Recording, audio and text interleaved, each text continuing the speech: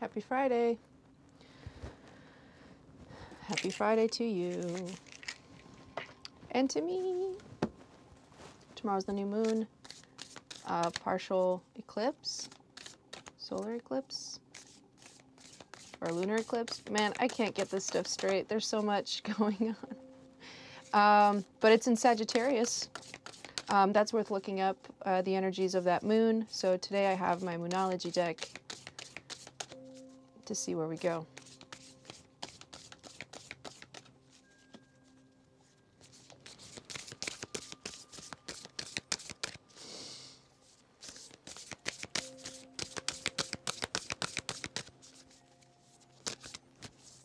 All right. Full moon Sagittarius. Look at the bigger picture. So don't get caught up on details at this moment. New moon in Virgo, a time to give rather than take. So this card is about expressing generosity. What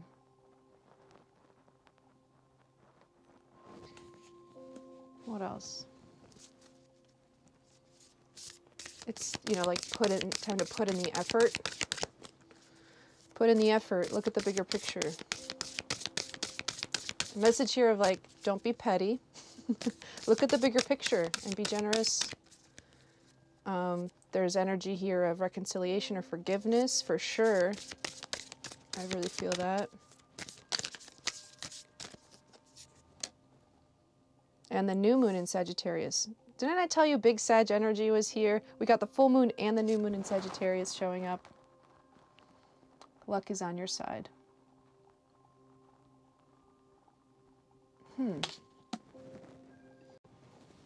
I don't know how I managed to mess that up, but I accidentally stopped my recording. So with all this Sag energy, there is... Sagittarius is known for being like the philosophers. They're also pretty optimistic and ambitious. It's about our morals, our values.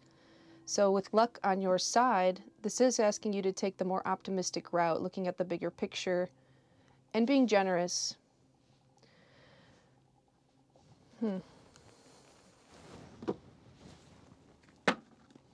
My favorite deck to pair with the Moonology deck is the Northern Animal Tarot. It's all these wild energies.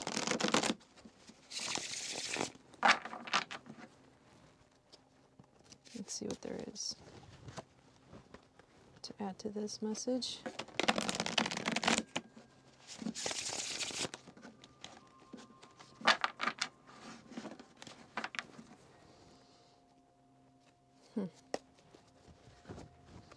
Generosity here could be seen as don't get caught up on the little stuff and embrace this generosity even within yourself, as in allow yourself to feel lucky, feel ambitious. If there's been anytime the light flickers, I'm just going to take that as a yes. Give yourself a chance to feel ambitious again and feel that things are going to work out for you, because I do think that they will if you take this approach. Where have you been lacking enthusiasm, or where have you been sort of down on yourself, and in maybe an effort to protect yourself, have found yourself closed off from the world or closed off from your friends, and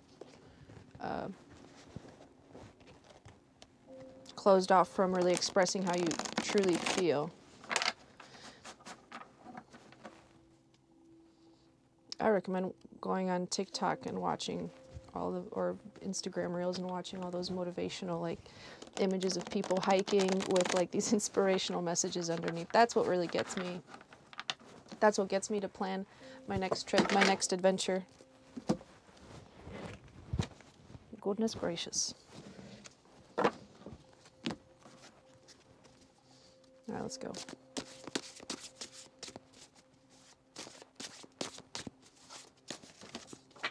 Cards are not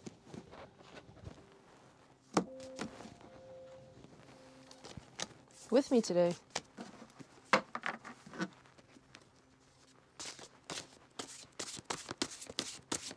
Someone's ready to let some shit go, I feel.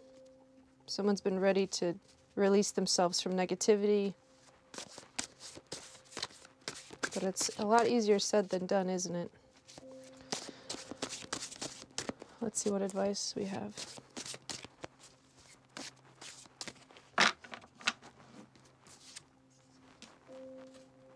Two of Wands, the Sun, the Devil. Yep. Planning is required to find joy and happiness and a sense of liberation from what's been holding you back. Knight of Cups, Six of Cups, the Star. I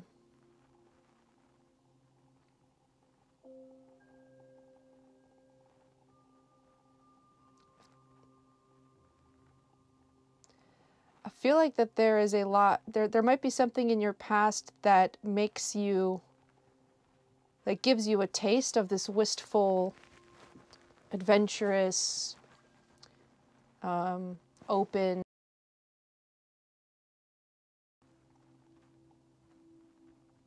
but somehow you're not, it's not showing up as it's here right now. It's something that you want, and it's something that you want for the future and something that was there in the past, but it's not here. So you're left with this wish. All you can do right now is make wishes, or all that you are doing right now is maybe making wishes. How do I get back to that place of happiness, of joy, of understanding, feeling right in my own skin and feeling like I'm doing things and, doing things from a place of love and able to express myself authentically in a way that feels good to me and others. Let's see the future. The full quarter moon. Five of Wands. So in the future, then I see a new beginning. The Fool is the soul of the tarot. It reminds us that in order to have new starts, we need to sometimes release the existing constructs of our life to feel more free. This is totally like Sagittarian, I think. I love this version of the Fool because he's like hiking on a mountain. He's just about ready to fall off the cliff, but look, he's happy. And the sun is here. Oh, and there's a ladybug. I just noticed that there's a ladybug on here. I think they represent good fortune. Luck is on your side. That's what it's saying. That's what it's saying. Come on, Lens, get with it. Get with it. In a previous reading, I did mention that this is a traditional Rider-Waite deck, but then we do have these sort of special cards. We have the Phase of the Moon cards, Shadow cards, and some other nice ones. So these are two special cards that came out today, the Shooting Star and the Quarter Moon. The Quarter Moon is all about finding gratitude. The way to get out of this, well, I say depressed state, is to have gratitude for your journey so far. Lessons, lots of lessons. Have gratitude for the lessons in your life. Underneath we have the Knight of Wands. Yeah. You're wanting to move forward in a more inspired way. But right now what it's showing up as the Knight of Cups.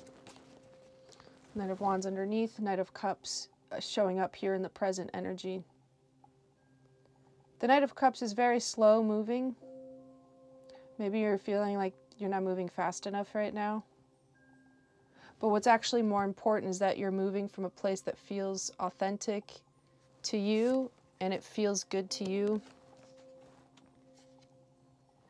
I sense that there's like some kind of bridge being built between the past and the future. And thinking right now in the present, well, why isn't this? If this is a bridge, then why don't these feelings exist also in the present moment?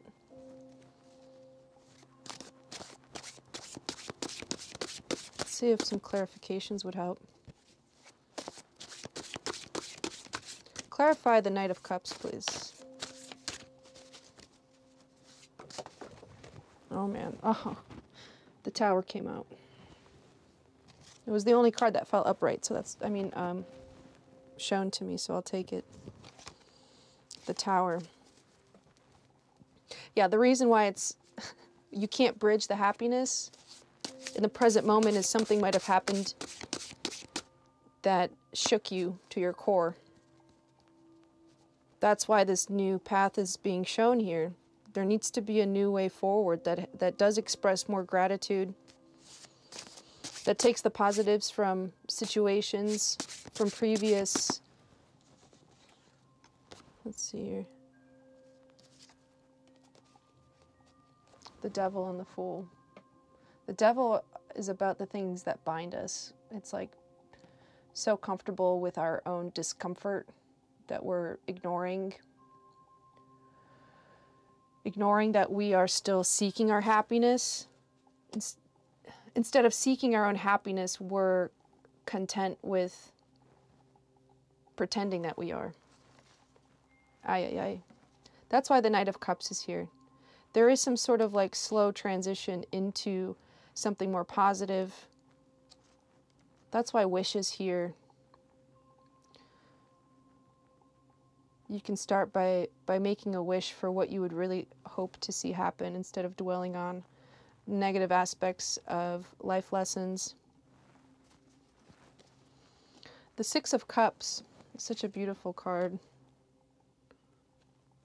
Every time I see it, it like doesn't come up often, but in every time that I see it, I get the sense that it is so unique and so special somehow. The Six of Cups is the energy of, you know, nostalgia, something from the past. This is about caring and nurturing. Sort of like memories. Something about happy memories. Making a wish for some happy memories to come in. All right, let's clarify the Six of Cups. Oh my goodness.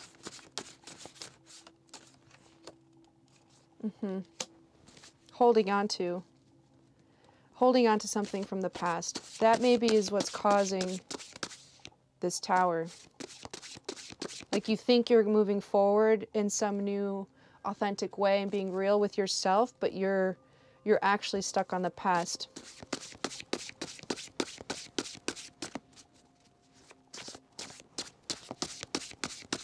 Or it's that you haven't given up on the past.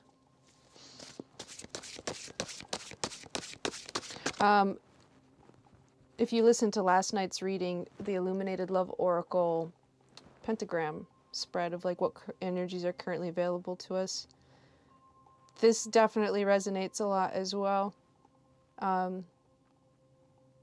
If you remember your past self being really happy in a situation, this might be you looking at your past self, seeing, you know, how things were simpler, seeing how it was easier to find joy before things got complicated and we started suppressing our feelings with, you know, just having to deal with life and lessons.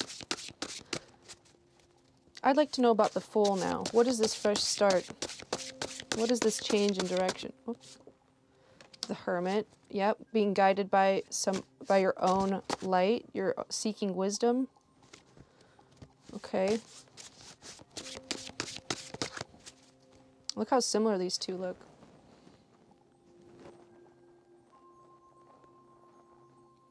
One is by sun, one is by night.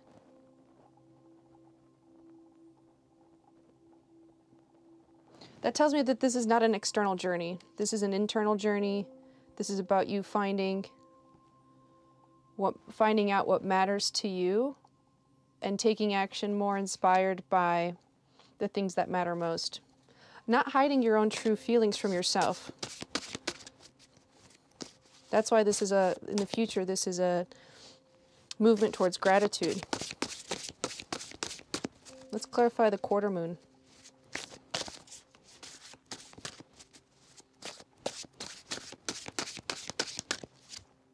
Fall.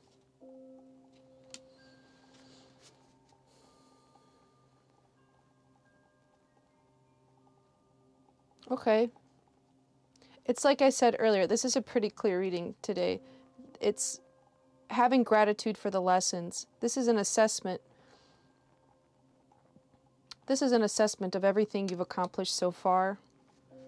This is about not getting down on yourself for not being where you want to be right now. This is about finding gratitude for what you have accomplished and making wishes for the future, for the next things you want to do in life. Absolutely.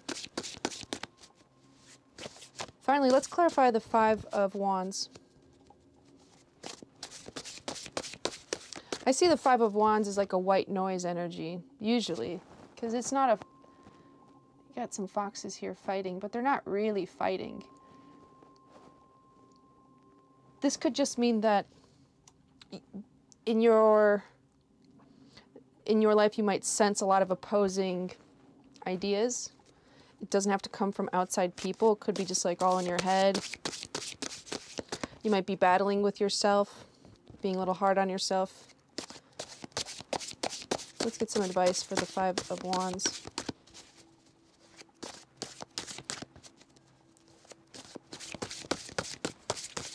Oy, oy, oy. There it is. The Six of Pentacles. It's asking you to be more fair. Don't be so hard on yourself right now. Let's see how this balances out.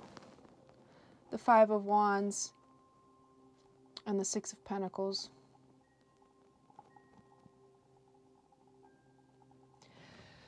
It is impulsive of us to go very quickly to this place of, like the thought, I'm not good enough, or I'm not doing well enough right now, this isn't happening quickly enough for me. That is an impulsive trait. I mean, it should be a sign that you're not really thinking something through very clearly. You're not being fair. Yep. There is a need for greater balance, and I think you'll find that through expressing gratitude. I think maybe some daily affirmations would be very helpful. Some grounding exercises.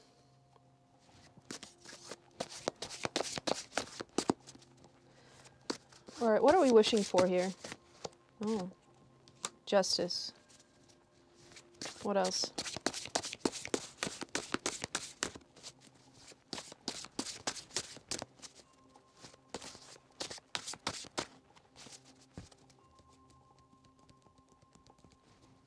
Maybe I'll just leave it at that. So if this is resonating for you, what's really wanting to come through is either reconciliation or bringing things into balance, into fairness. I do see this as like in the present, and it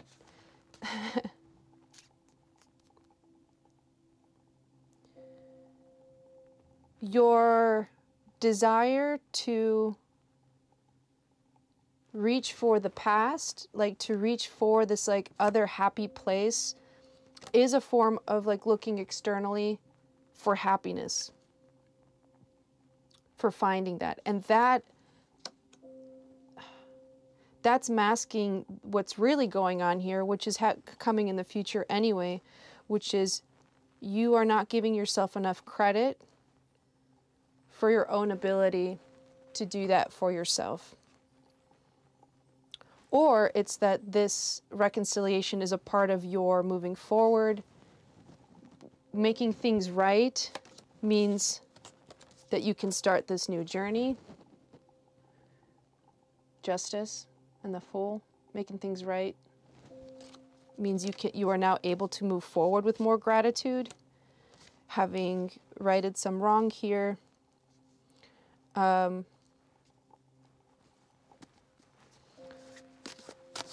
right, how do we transition from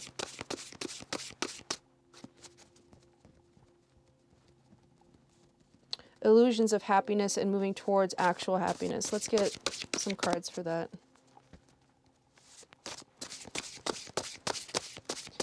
I feel like it's the transmutation, like how do we transmute this water into fire sort of energy.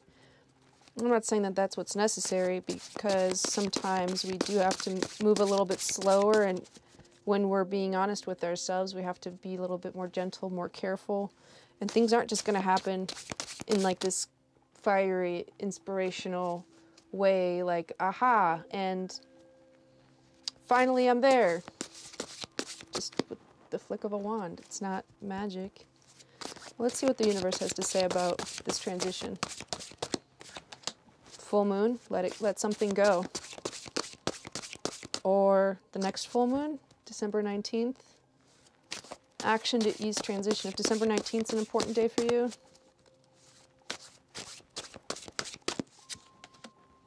The support, the Chariot. Yeah. Oh man, I love how it's snowing in this card. You got the Chariot. The Chariot is about either some kind of graduation, like finally moving on, the energy of like going for what you want. This is also Cancer energy, which is again water. I think if you persist with this slower water energy, because it feels good to you, you will see yourself in situations more clearly versus going the way of the fire. So the support is that if you are consistent with this water energy, you will achieve your goals. Like, it is moving you forward. That's what it's saying. It's supporting that. What you will gain, the Four of Swords. Rest, meditation, rejuvenation possibly. You'll feel new. Just feel new. Something you need to let go of. The Ten of Wands. The Ten of Wands is normally, so it depicts a person carrying all these wands up a hill, or, you know, just taking on a lot of burden. And normally the message of this card is to release some of the burdens. Delegate better. Don't feel like you're responsible for everything like that. It all has to come down to you. But what I love about this deck, it's so like wildly passionate and sort of positive. In this deck, the description is something like, look at you go. Look at all the things that you've been able to accomplish. And only you would be able to do these things for yourself. Look at you go. That's what I mean. You're not giving yourself enough credit. You've got to be fair to yourself about how hard your situation may have been. It's also not your fault. Like, it's not your fault to have to do things to protect yourself. It's not your fault to do things to make you feel safe. You know, the things that we do in survival mode are different than who we really are when we feel safe and open.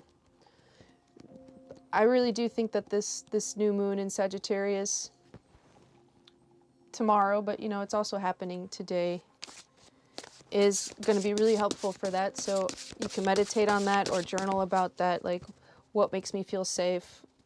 What's the version of myself that is more open and free? How do I envision my life? You know, in what situations would I feel happier? What does your life look like? What do you feel like when you're in your happy place? All right, last card here.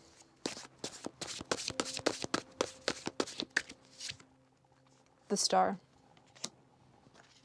Again, the Star, the Star. We got the Shooting Star and the Star.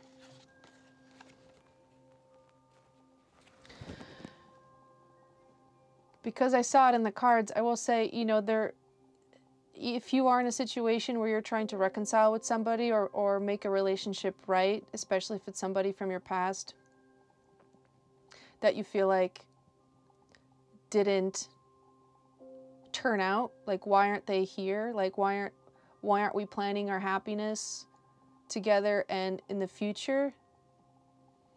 It's because that there's healing here.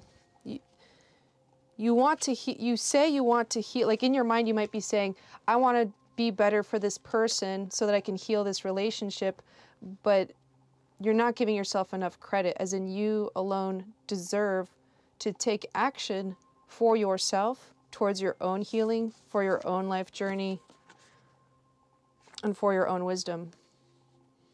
These are your life lessons, ultimately. That's what I got. Hope you enjoyed it. Let me know if you did. Thanks.